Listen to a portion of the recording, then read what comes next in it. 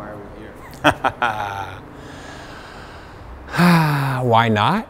I think is always a good question before any big dumb adventure.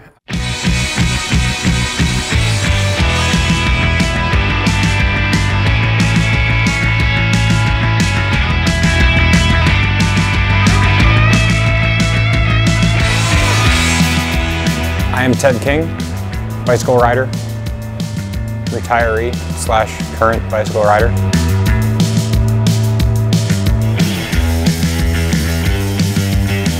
Do you remember how wrecked I was? Yeah, so you're going to be less than half of that.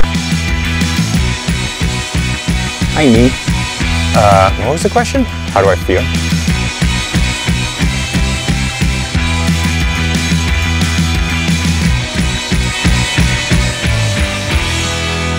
Someone had recently asked me, I said I felt like I've been hit by a car. And she said, have you been hit by a car before? And I said, yeah, I actually have. And this feels much worse.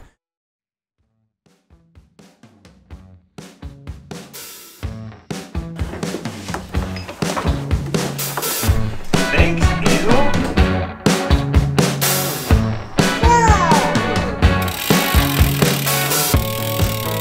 It's a non-stop inventory that'll drive you crazy. All right. So sometime in 2020, when people are doing ever ridiculously longer and longer rides amid a pandemic, we have the mad genius, Miguel Crawford, who says, I can do something even bigger than that. He said, I've created the Megahopper. We got 1,000 feet of climbing per 10 miles, 430 miles, 43,000 feet of climbing.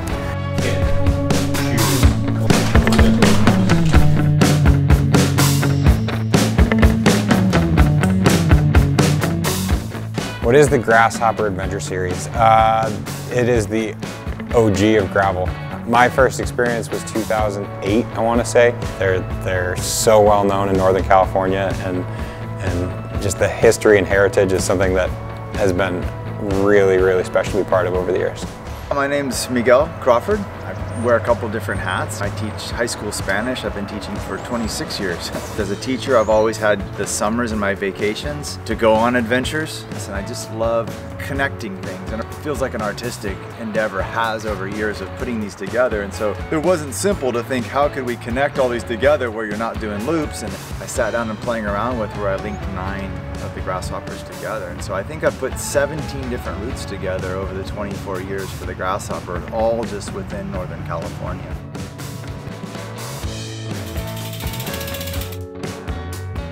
We are going to see an absolute bit of everything that the area has to offer. I mean, my goal is just to have fun over a very long and painful 430 miles.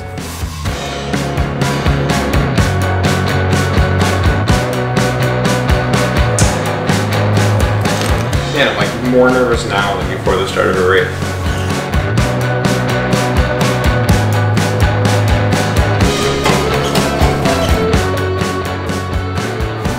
I'm gonna go to bed.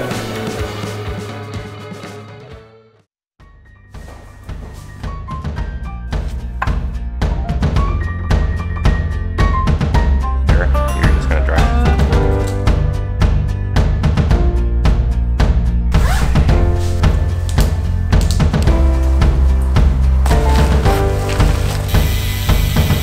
Just start riding bikes.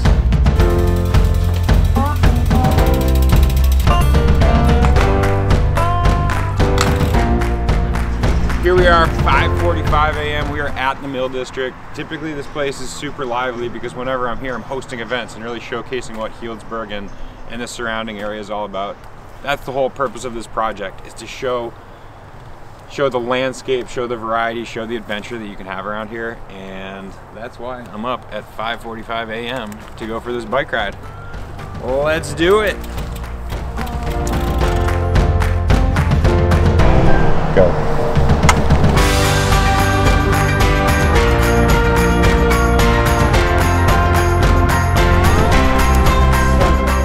It was a perfect start to the day to roll out of here, and then within a handful of miles already meeting up with Miguel. I mean, he's without question the genesis of this event. So sun's coming up, and you know, we're a handful of moments we're just tourists. We're you know, they're roads that he's ridden countless times, that I've ridden dozens of times, and we're stopping just being like, that is a magnificent landscape. As we're riding, he's talking about land that he lived post-college early on in the course and why that's important to him.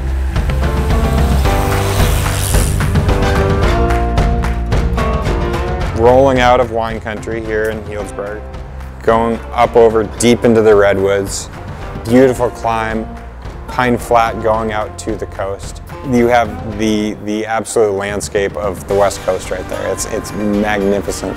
First real gravel.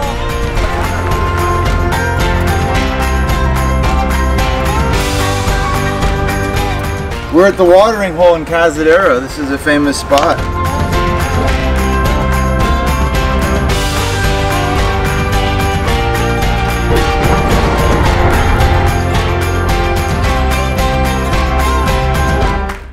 Chaz came out and rode Willow Creek down Coleman Valley. He's a hoot. You obviously get his energy just by being within proximity of him. Now here we are at the top of Coleman Valley. I'm Chaz Christensen. I live in the Bay Area. We are up in Northern California in Grasshopper territory, and this is where I got my introduction to gravel and adventure riding 10 years ago. If you're not prepared, this is some of the gnarliest riding I think in all of California. So, doing this route in one go, the Megahopper, 430 miles, 43,000 feet of climbing is gnarly. There's a lot of good aid stations, by that I mean bakeries. This is definitely a hefty thing to do in one go. I would do this on a 4-day bike packer, and I would camp up on the ridgelines and I would go eat a hot bakery breakfast every morning, and I'd probably take 4 to 5 days. So the fact that Ted's gonna do it in probably less than 48 hours is it's a feat. Kudos to him. I'm gonna ride down this hill and then go to the bakery and get a pastry.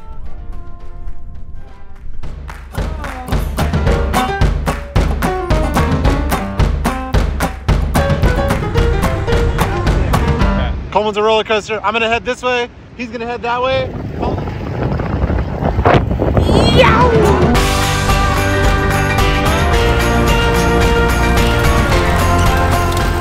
All right, 4.5 riding hours, averaging 262 watts.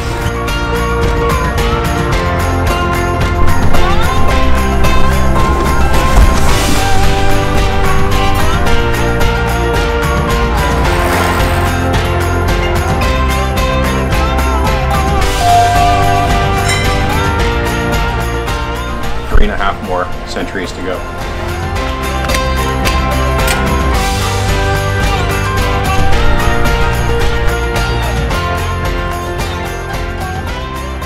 Okay, what's my rig? Cannondale SuperSix EVO SE, which is my gravel bike of choice. Massive clearance, 700 by 48C tires in there. Zipp 303 Firecrest. I'm running it mullet, so I got Eagle out back. I got a 46 front tooth chainring, a 1050 rear. So, I mean, that is the perfect range for me.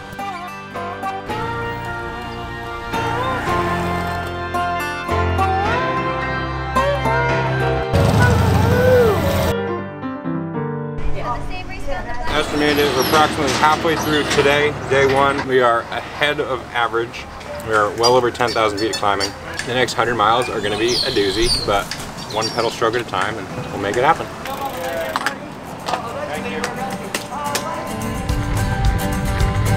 And we are going up Mount Vision. This is a vision quest. Coming out of Point Reyes, due Mount Vision. Perfect name for the climb because you got the vision, you got a view 360 degrees. Beautiful view from up there. Haha! Vision quest complete. Top of Mount Vision, that was a ridiculous 3-mile climb. Now I'm about to drop in on some single track all the way down. See ya. Zip back down to the coast, and instead of taking the traditional Highway 1, Miguel had us bang a right turn and go up on a Lima Valley trail.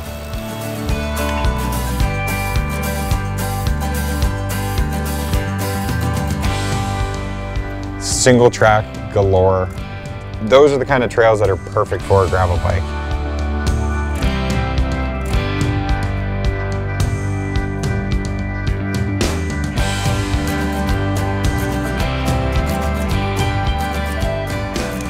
Also rode with my really, really good friend, I mean best friend, Tony Little, who came out.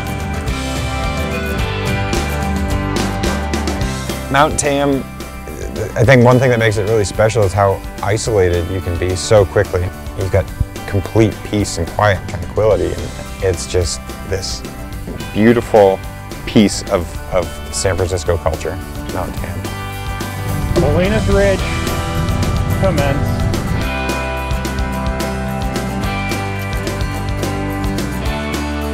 Molinas Fairfax, done.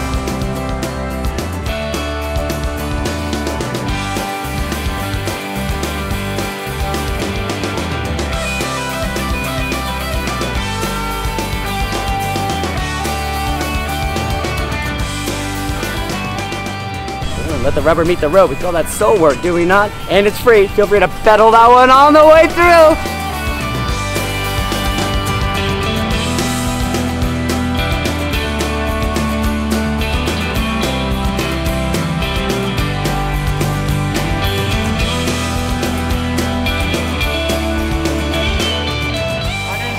Miles and 18,000 feet of climbing.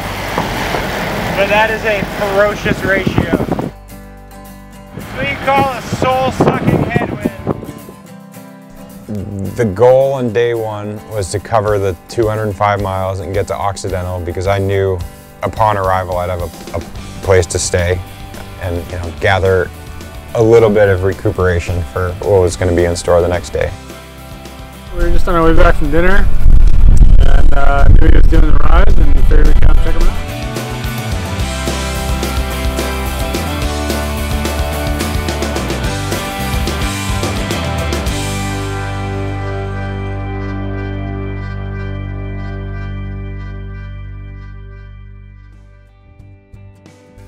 What was the time? I think it's like 13 pedaling hours, 14 pedaling hours. What kind of money do I need to go get on my bike and go ride 205 miles right now? I don't think money. I think I need sleep more than any money right now. But like, I'm completely empty knowing that I'm going to be able to rest and recharge a little bit before tomorrow. This is Ted signing off and very close to going to bed. Here we are at 2:45 a.m.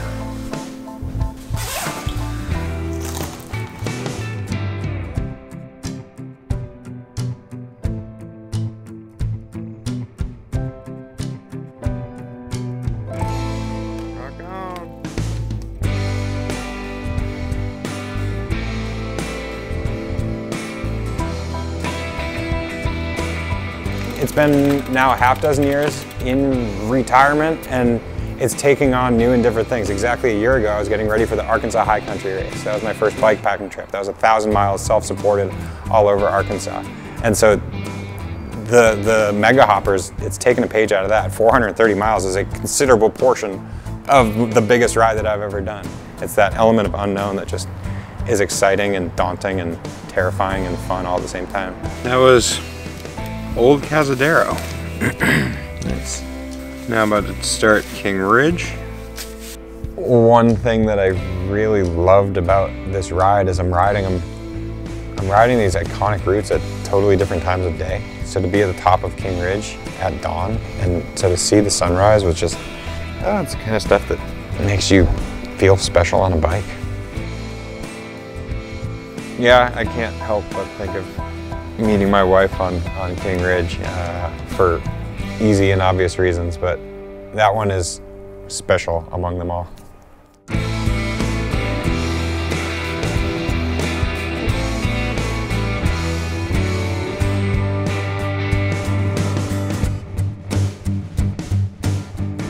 King Ridge, turn right, Tin Barn, Skaggs, and then a screaming descent, which brings us here to the gate to Lake Sonoma single track.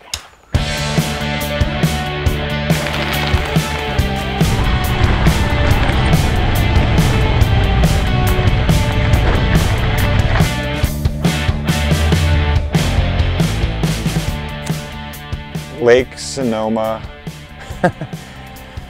I got off my bike 40 times I mean, I certainly stopped trying to count after it was taking place every...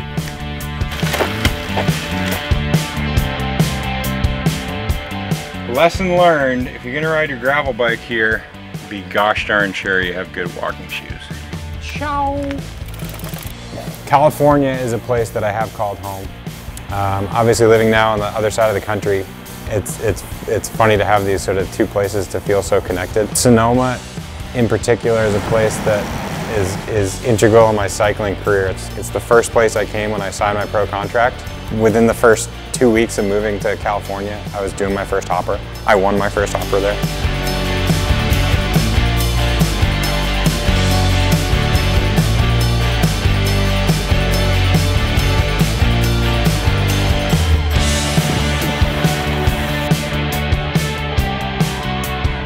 Plank, coffee, and Cloverdale.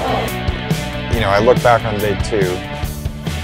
The first part was certainly characterized by moving really slowly and trying to be at peace with the frustration of not moving as quickly as I'd like. My name's Matthew Accarino. I'm a chef most of the time, cyclist most of the time, but I'm here today riding with Ted, finishing the second half of his epic 2-day adventure that he's on, but I'm a bit of an adventurer myself, so I'm always up for a good long ride. Sonoma's got great roads. If you're riding road bikes, you know what happens is all these rural communities out here, they start building houses, and because they build houses, then all these little fingers of roads go out into places. Because at some point somebody says, okay, here's a road, goes to here, now it's dirt, and then it connects to the other side, and then it becomes pavement again, and so it's all this mixed terrain riding. That's a lot of fun. It's off the beaten path, and it's kind of endless. And I think for all those reasons, you can have quite an adventure out here. I have so much confidence in him because when he told me he wanted to do this ride, it was like 430 miles. Like, walk in the park for you. You've done 1,000 miles in Arkansas. You know, this is just like what he loves to do. Sometimes it's a lot easier to sit and watch the dot though than it actually is to do the ride. So I forget that, like, oh, this is actually a really challenging feat. And now seeing him, like, okay, yeah, he's human. He's tired. The second part of day 2, in one word, is heat. It was stifling.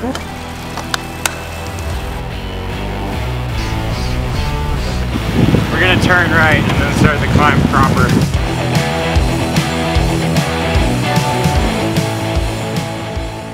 It's funny meeting up with some folks who have fresh legs, because that's gonna push the pace a little bit. At that point, you're just trying to do the final 25%, which is a equally cruel burn.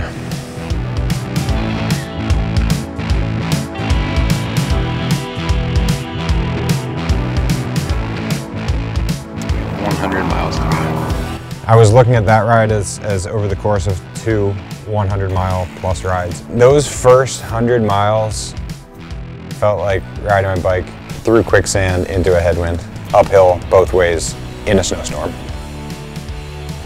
From geysers all the way down to the base of Spring Mountain, where you finally get back to civilization.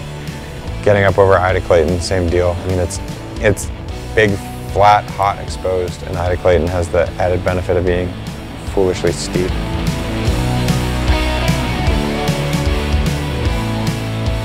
I just reminded myself why I don't ride Ida Clayton very often, because that was heinous. 2 significant climbs to go. And hopefully downhill and tailwind everywhere else.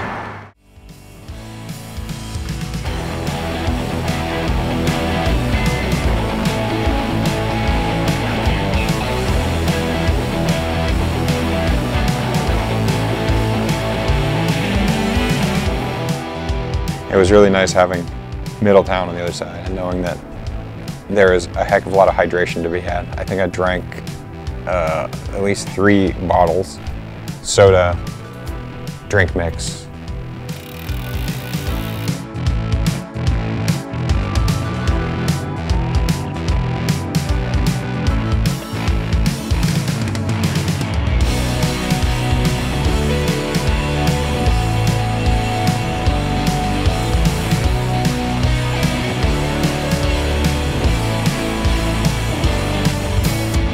Matt had certainly had no expectation into riding into the dark.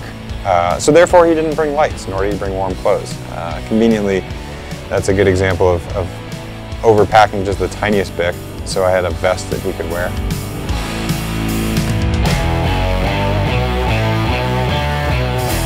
I know Laura's got some pizza ordered up, so that sounds pretty dreamy. I don't know why we're going home. I think we should just start over. And then we became a train because I was on the front with my headlamp and he just had to follow the wheel in front of him. What I love about an adventure like this is it's something that anybody really can take on. I mean, obviously I'm doing it with this foolish ambition of doing it as quickly as possible, but this is feasible to drop in and do sections at a time. Megahopper, that's a wrap. The Megahopper to me represents, you know, this really fast-growing facet of bike packing, and it's almost like I want to put this on the map for bike packers, for people to recognize that you can do so much in this area. I want people to see this as a carrot for them to chase down, for them to go do, for them to pursue. 27 hours over the course of a day and a half. That's enough to make me tired. To all, a good night.